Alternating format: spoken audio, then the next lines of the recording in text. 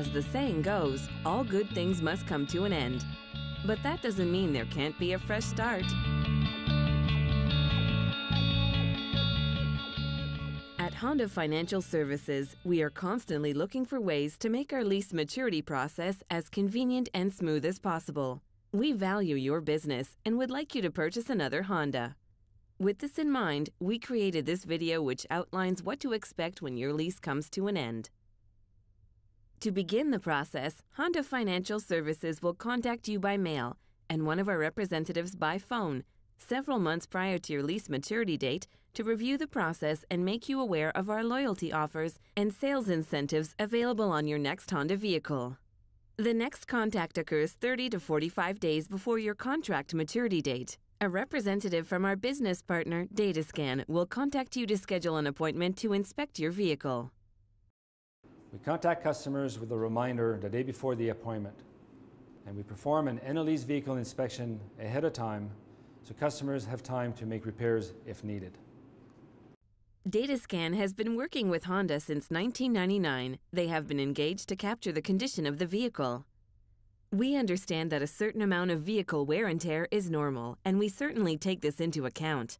To that end, we encourage you to review the Lease Care Guide you received. In particular, please familiarize yourself with the wear and tear section of the guide prior to the inspection.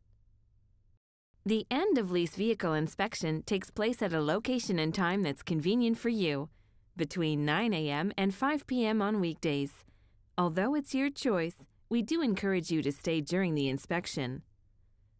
Bring 2 sets of keys and the valet key, if applicable.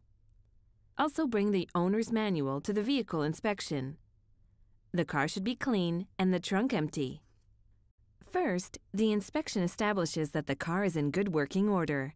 It continues to cover 4 areas of the vehicle: exterior panels and bumpers, the windshield and glass, the interior, and wheels and tires. During the inspection, DataScan will take 20 to 25 photos of the vehicle. Most of these photos will be used to help resell the vehicle.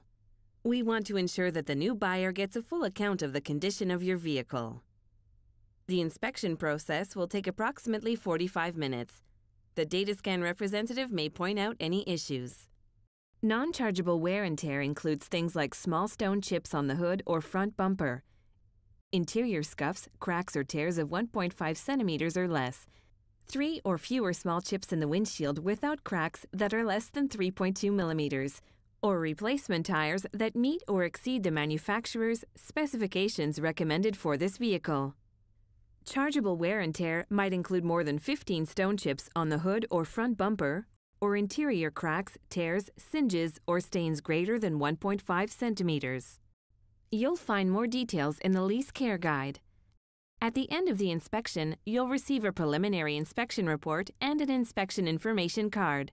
The card tells you where to access the final vehicle inspection report online in about 2 days after the inspection.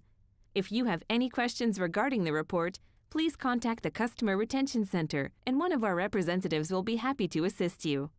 Once the inspection report is finalized, your Honda dealer will call you to review the report and discuss your options. Of course, we'd like to help get you into a new Honda. We have special loyalty offers if you stick with the Honda brand. Your dealer will discuss this with you, or feel free to contact Honda Financial Services at any time to learn more. On the final day of the lease, return the car to your Honda dealership. The dealer briefly inspects the vehicle and gives you the final summary. You'll also receive a vehicle return receipt for your records and the keys to your new Honda.